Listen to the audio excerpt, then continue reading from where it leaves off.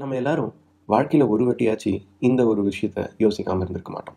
அது என்னன்னு பார்த்தீங்கன்னா, எப்படி நம்ம அப்பா அம்மா மாதிரியோ இல்லை நம்மளுடைய தாத்தா பாட்டி மாதிரியோ எப்படி இருக்கோம் அப்படின்ற ஒரு விஷயத்தையும் நீங்கள் இன்கேஸ் வந்து எக்ஸ்மென் மூவி பார்த்துருந்தீங்கன்னா, ஜெனட்டிக் இன்ஜினியர்ஸ் அண்ட் டாக்டர்ஸ்லாம் வந்து என்ன பண்ணுவாங்கன்னு பார்த்தீங்கன்னா, ஒரு புதுவிதமான மியூட்டன்ட்ஸ், அதாவது புதுவிதமான உயிரினங்களை வந்து அவங்க உருவாக்குவாங்க.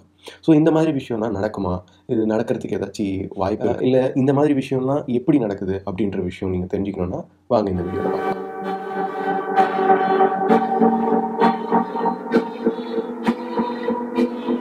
நம்ம முதல்ல ரெண்டாவதாக பேசின அந்த ஜெனட்டிக் இன்ஜினியரிங் அப்படின்ற ஒரு விஷயத்தை பற்றி தெரிஞ்சுக்கிறதுக்கு முன்னாடி முதல்ல ரொம்ப அடிப்படையான ஒரு விஷயத்தை வந்து தெரிஞ்சுக்கணும். அதாவது ஜீன் அப்படின்றது என்ன அப்படின்றத தெரிஞ்சுக்கணும்.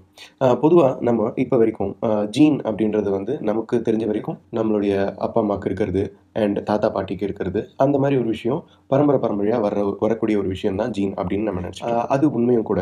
பட் அது மட்டும் இல்லை, ஆனால் ஜீன் எதுக்கு பயன்படுது, என்ன பண்ணுது நம்ம உடம்புல அப்படின்ற ஒரு மொத்த விஷயத்தையுமே வந்து நம்ம இதில் தெரிஞ்சுக்கலாம். சுருக்கமாக சொல்லணும்னா, ஜீன் அப்படின்றதோடைய வேலை பொதுவாக ஒரு புரோட்டீன் உருவாக்குறது தான். ஸோ இந்த ஜீன் அப்படின்ற ஒரு விஷயம் நம்ம உடம்புல எங்கே இருக்கும் அப்படின்னு பார்த்தீங்கன்னா, உங்கள் எல்லாருக்குமே தெரியும், ஒரு பல கோடிக்கணக்கான செல்கள் வந்து நம்ம உடம்புல இருக்குது இல்லைங்களா? ஸோ அந்த செல் அப்படின்றதோடைய வேலை என்னன்னு பார்த்தீங்கன்னா, நம்ம சாப்பிட்ற சாப்பாட்டிலேருந்து நியூட்ரிஷன்ஸை எடுத்து அதை எனர்ஜியாக கன்வெர்ட் பண்ணுறது தான் செல்லுடைய வேலை. ஸோ அந்த செல்லுக்குள்ளே என்ன இருக்கும் அப்படின்றது பார்த்தீங்கன்னா, நியூக்ளியஸ் அப்படின்ற ஒரு விஷயம் இருக்கும். அந்த நியூக்ளியஸ்குள்ளே வந்து பார்த்தீங்கன்னா குரோமோசோம்ஸ் அப்படின்ற விஷயங்க இருக்கும். இந்த குரோமோசோம்ஸ்குள்ளே வந்து பல லட்சக்கணக்கான டிஎன்ஏஸ் இருக்கும்.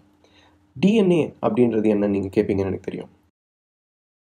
டிஎன்ஏ அப்படின்றது என்ன அப்படின்னு பார்த்தீங்கன்னா, டீஆக்சிரைபோ நியூக்ளியே ஆசிட் அப்படின்வாங்க. ஸோ இந்த டிஎன்ஏ அப்படின்றதுக்கும் இந்த ஜீன் அப்படின்றதுக்கும் வந்து என்ன சம்மந்தம் அப்படின்னு பார்த்தீங்கன்னா, இந்த டிஎன்ஏ அப்படின்றது நம்ம உடம்புல கிட்டத்தட்ட 500 கோடிக்கும் மேலே வந்து ஒரு சீக்வன்ஸாக வந்து அமைஞ்சிருக்கும்.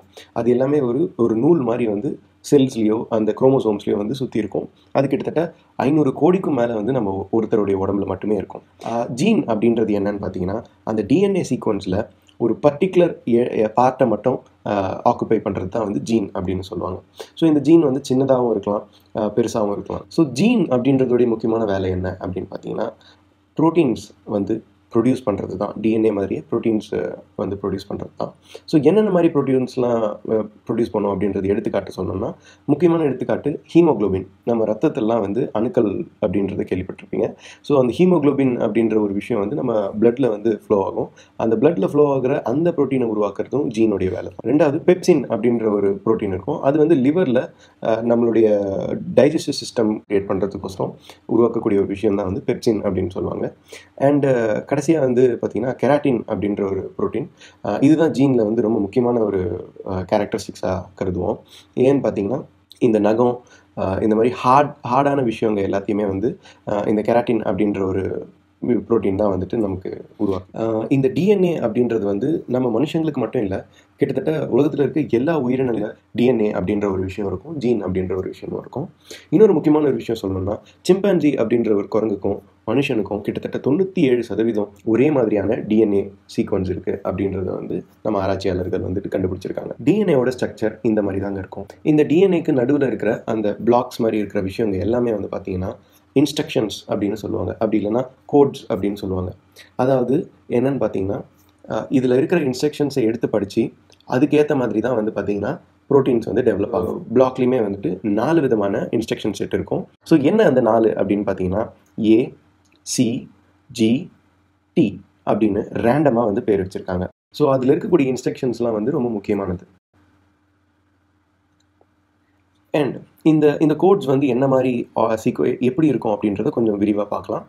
ஸோ இதில் நீங்கள் முக்கியமாக ஒரு விஷயம் நீங்கள் தெரிஞ்சுக்கணும் என்னென்னு பார்த்தீங்கன்னா, இந்த ரெக்கார்ட்ஸில் ஏதாச்சும் ஒரு கோடுடைய ரெக்கார்ட் சீக்வன்ஸை கூட நம்ம மாற்றணும்னா நம்ம உடம்புல பெரிய சேஞ்சஸ் வந்து நடக்கும் அப்படின்றது வந்து ஆராய்ச்சியாளர்கள் கண்டுபிடிச்சிருக்காங்க.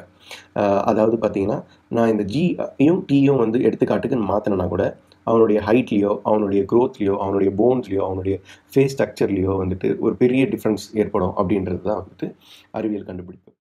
ஒரு சில பாக்டீரியாஸ் அண்ட் ஒரு சில வைரஸஸ்ங்களால் நம்மளுடைய டிஎன்ஏ ரெக்கார்ட்ஸை மாற்றி நம்ம உடம்புல வந்துட்டு வேறு மாதிரியான விஷயங்களை பண்ண முடியும்.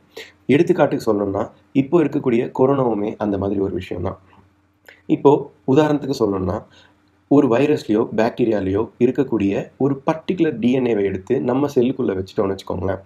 நம்ம செல் என்ன பண்ணணும்னு பார்த்தீங்கன்னா அந்த டிஎன்ஏவுடைய இன்ஸ்ட்ரக்ஷன்ஸை படிக்க ஆரம்பிக்கும். அந்த டிஎன்ஏல என்ன இன்ஸ்ட்ரக்ஷன் கொடுத்துருக்காங்களோ அந்த இன்ஸ்ட்ரக்ஷன் படி வந்துட்டு அது ஒர்க் பண்ண ஸ்டார்ட் பண்ணிடும். ஸோ இந்த டிஎன்ஏல, அதாவது கொரோனா அப்படின்ற டிஎன்ஏல இன்கேஸ் வந்து மல்டிபிள் அண்ட் தென் ரேப்பிடாக வந்து இம்யூன் சிஸ்டத்தை அட்டாக் பண்ணுற அளவுக்கு வந்துட்டு அதோடைய ரீப்ரொடக்ஷன் வந்து இருக்கணும் அப்படின்ற மாதிரி இன்ஸ்ட்ரக்ஷன்ஸ் இருந்துச்சுன்னா அந்த மாதிரியான ஒரு இன்ஸ்ட்ரக்ஷன்ஸை வந்து ஆக்டிவேட் பண்ணி அது ஃபாஸ்ட்டாக ஸ்ப்ரெட் பண்ண ஆரம்பிக்கும். ஸோ இந்த மாதிரி ஜெனட்டிக்கான ஒரு ரெக்கார்ட்ஸை சேஞ்ச் பண்ணுறது, ஜெனட்டிக்கான மாடிஃபை பண்ணுற விஷயம் எல்லாமே வந்து பார்த்திங்கன்னா டாக்டர்ஸை விட பாக்டீரியாஸ் அண்ட் வைரஸஸ் வந்து அதுடைய சர்வைவல்கோசரம் வந்து நம்ம உடம்புல வந்துட்டு பண்ணுது. இது வந்து வெறும் மனுஷங்களுக்கு மட்டும் நடக்கிற விஷயம் இல்லை. Even animals in land and சீ இருக்கிற எல்லா இடத்துலையும் இருக்கக்கூடிய மிருகங்களுக்குமே நடக்கக்கூடிய ஒரு விஷயம்தான். இப்போ நம்ம என்ன பார்க்க போகிறோன்றது பார்த்தீங்கன்னா ஜெனட்டிக் சிமிலாரிட்டிஸ் ஃப்ரம் பேரண்ட்ஸ். நீங்கள் இதை வந்து பொதுவாகவே கேள்விப்பட்டிருப்பீங்க. அப்பா அம்மா மாதிரி பையன் இருக்கிறது, பையன் மாதிரி அவனுடைய பேர பையன் இருக்கிறது, அந்த மாதிரி விஷயம்லாம் வந்துட்டு நீங்கள் பொதுவாகவே கேள்விப்பட்டிருப்பீங்க. அப்படி இல்லைன்னா உதாரணத்துக்கு செலிப்ரிட்டிஸ் கூட வந்து பார்த்தீங்கன்னு வச்சுக்கோங்களேன். இப்போ ஷாருக்கான் மாதிரியே வந்து ஷாருக்கானோட பையன் இருக்காங்க. அண்ட் தென் வந்துட்டு விக்ரம் மாதிரியே வந்துட்டு துருவம் இருக்கார் அப்படின்றது. அண்டு ஓ இதுக்கும் எனக்கும் சம்மந்தம் இல்லை, தெரியாமல் வந்துடுச்சு. என்னடா தெரிஞ்ச விஷயத்தை பற்றி பேசிகிட்டு இருக்கியே, இன்னும் நீ மேட்ருக்கு வரலையே. நான் தமிழ்லேயே பேசுகிறேங்க. தெரிஞ்ச விஷயத்தை பற்றியே பேசிகிட்டு இருக்கியே, இன்னும் நீ விஷயத்துக்கு வரலையே அப்படின்னு யோசிச்சிங்கன்னா இப்போது நம்ம பார்க்க போகிறது தான் ரொம்ப முக்கியமான ஒரு விஷயம்.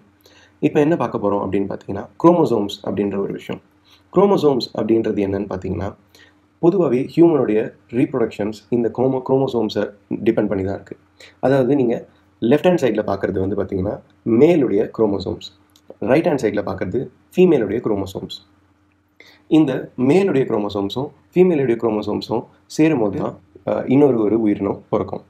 ஸோ பேசிக்லி வந்துட்டு மேலில் வந்து 23 ரெக்கார்ட்ஸ் இருக்கும் அண்ட் ஃபீமேலில் 23 ரெக்கார்ட்ஸ் இருக்கும். அந்த கடைசி ரெக்கார்டு XY அப்படின்ற ஒரு விஷயம் தான் வந்து பார்த்திங்கன்னா எய்தர் அந்த குழந்தை வந்துட்டு மேலா இல்லை ஃபீமேலா அப்படின்றத வந்து டிசைட் பண்ணோம்.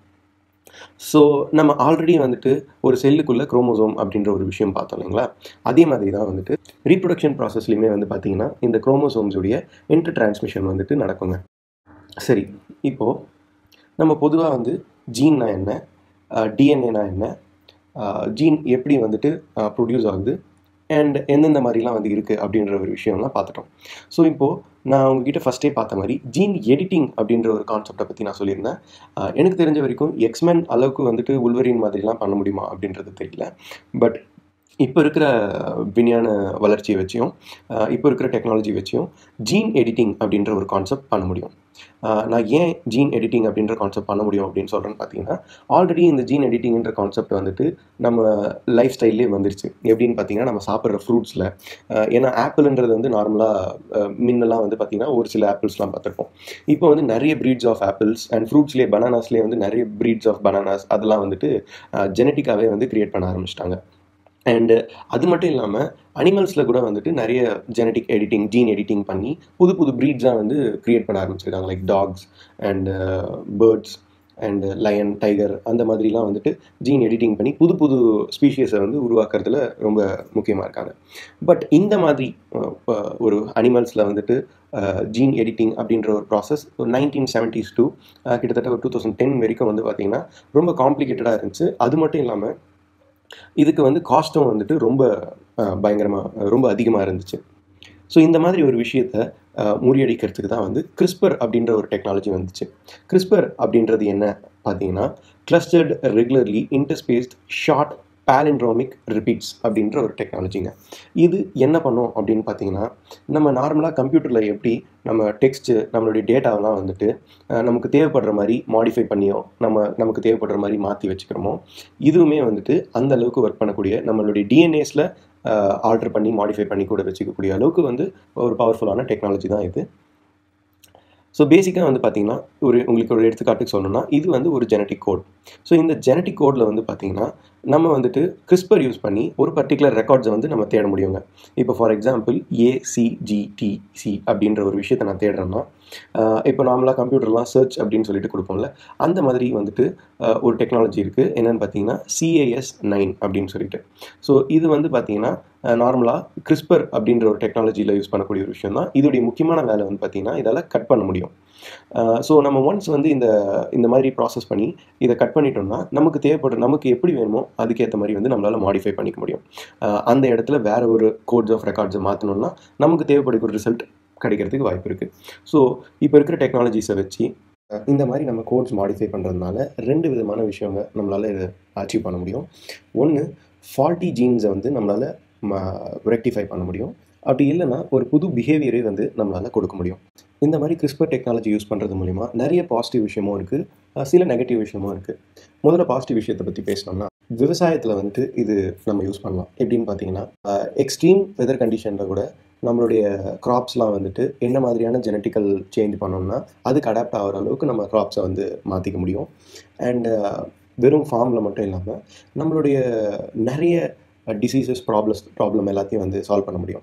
நீங்கள் பொதுவாக கேள்விப்பட்டிருப்பீங்க, கேன்சர் அப்படின்ற ஒரு விஷயம் வந்துட்டு நம்ம மரபணுவில் நடக்கக்கூடிய ஒரு தவறான ஜெனட்டிக்லி ஃபால்ட்டான ஒரு விஷயம் தான் வந்துட்டு கேன்சர் அப்படின்வாங்க. ஸோ இந்த DNA சீக்வன்ஸ்லையோ இல்லை ஜீன் ரெக்கார்ட்ஸ்லையோ வந்து ஃபால்ட் நடக்கும்போது வந்து கேன்சர் அப்படின்ற ஒரு விஷயம் உருவாகும். ஸோ அந்த மாதிரி ஃபால்ட்ஸ் எல்லாம் வந்து நம்ம அந்த கேன்சர் எப்படி நடக்குது, எப்படி நம்ம அது ப்ரொடியூஸ் பண்ணுறதுலேருந்து ஸ்டாப் பண்ணலாம் அப்படின்ற ஒரு விஷயம்லாம் வந்து ஜெனட்டிக்லி நம்ம ஆப்ரேட் பண்ணி நம்ம CRISPR மூலமா வந்து சால்வ் பண்ண முடியும். இன்னொரு ரொம்ப டேஞ்சரஸான ஒரு டிசீஸான HIV, இதை கூட வந்து நம்மளால் CRISPR டெக்னாலஜி யூஸ் பண்ணி சால்வ் பண்ண முடியும். அண்ட் ஹெர்பீஸ், அந்த மாதிரி நிறைய டிசீஸை வந்துட்டு சால்வ் பண்ண முடியும். இந்த மாதிரியான டெக்னாலஜிஸ் நம்ம அச்சீவ் பண்ணுறதுக்கு, இன்னும் இன்வென்ட் பண்ணுறதுக்கு ரொம்ப தூரம் இருக்குது. அண்ட் இப்போ தான் வந்து நம்ம ஸ்டார்டிங் ஸ்டெப்பை வச்சுருக்கோம் இந்த மாதிரியான டெக்னாலஜிஸ்க்கு. அண்ட் AI, மிஷின் லேர்னிங் அந்த மாதிரி கான்செப்ட்ஸ்லாம் வந்து இது கூட கலந்துச்சுன்னா ஆட்டோமேட்டிக்காகவே வந்துட்டு நிறைய ப்ராசஸ் பண்ணுறதுக்கு வந்து வாய்ப்புகள் அதிகமாக இருக்குது. ஃப்யூச்சரில் கண்டிப்பாக இந்த மாதிரி விஷயம்லாம் நடக்கிறதுக்கு நிறைய சான்ஸ் இருக்குது. அவங்கவுங்க ஜனங்க வந்துட்டு அவங்களுடைய குழந்தை எப்படி இருக்கணும் அப்படின்றத வந்து அவங்களே வந்து டிசைட் பண்ணிப்பாங்க. ஃபார் எக்ஸாம்பிள் எந்த கலர் இருக்கணும், அண்டு ஐ கலர் வந்து என்ன கலரில் இருக்கணும், அண்ட் வந்துட்டு அவங்களுடைய ஹேர் என்ன கலரில் இருக்கணும், ஹைட்டு, ஸ்கின் கலர்.